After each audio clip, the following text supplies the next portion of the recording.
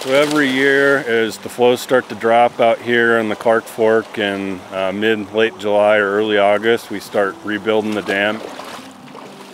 Basically, as flows drop, we keep building the dam and chasing the river further out from where the head gate is, where we're standing, to get water down the ditch. And sometimes during low flows, we bring the dam most or all the way across the river using whatever we have available.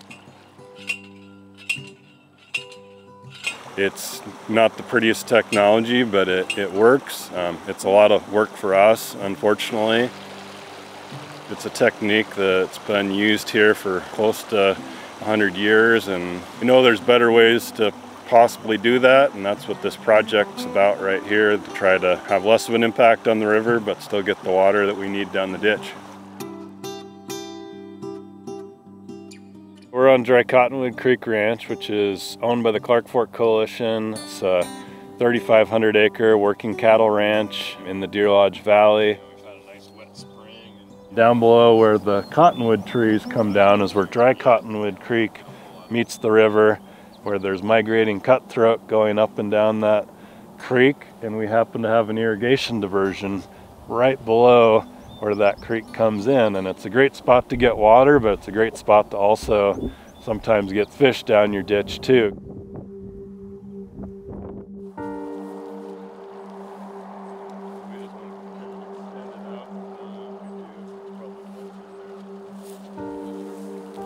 The metals and tailings will be taken away and stored safely, and the river itself will be restored, but without having that connection, the fishery can't come back.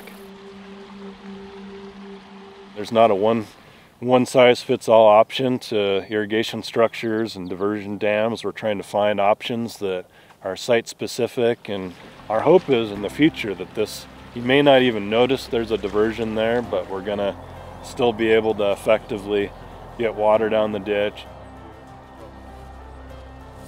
We really approach our conservation work with a good deal of humility.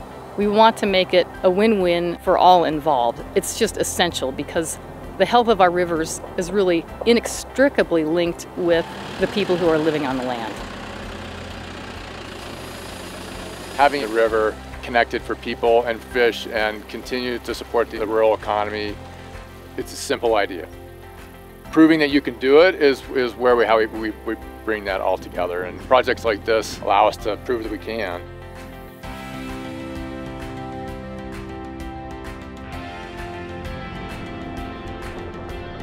Through the course of the last 4 months, we basically have transformed this site, working with a team of engineers and partners to come up with a solution.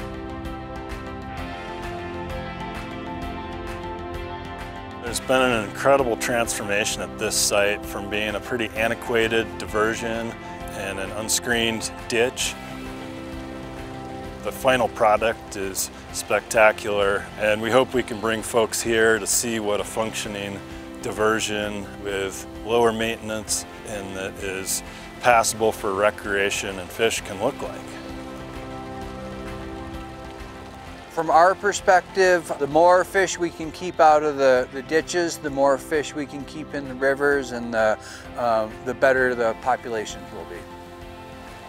There are 8 diversions here in the Upper Clark Fork, and this was the first one that we worked on, and it was a great learning site to be able to show what effective fish screen and diversion looks like on the river here, and every single one of these structures has an impact.